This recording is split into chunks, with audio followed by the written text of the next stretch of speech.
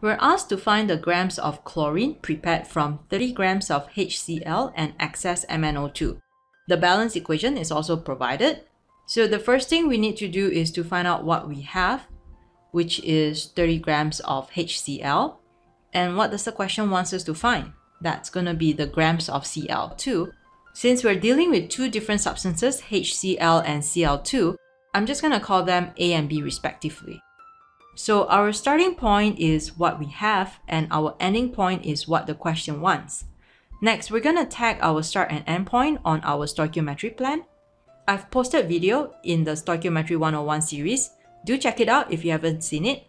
I go through in detail on how the plan is developed and how to use it to solve stoichiometry problems. So based on the question, our start point is grams A and our end point is grams B. Looking at the plan, it's going to take 3 steps to go from grams of A to grams of B. So we're now ready to set up the solution.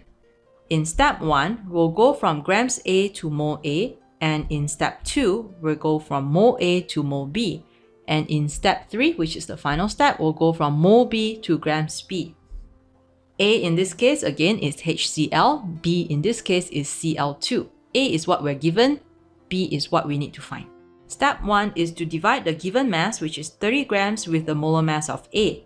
A is HCl, so that comes out to be 36.458 grams per mole. So if you need a refresher on calculating molar mass, I'll link the video up top.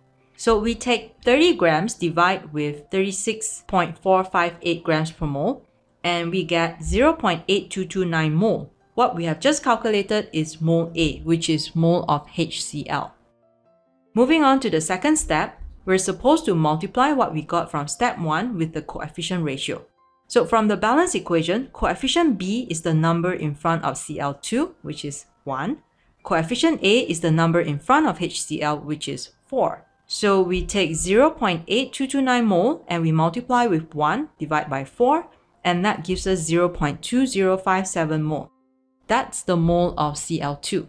In the third and final step, we're going to need to multiply what we got from step 2 with the molar mass of B, which in this case is 70.9 grams per mole for Cl2.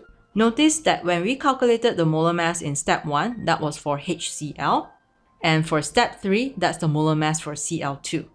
So we take 0.2057 and multiply with 70.9, and that gives us 14.6 grams.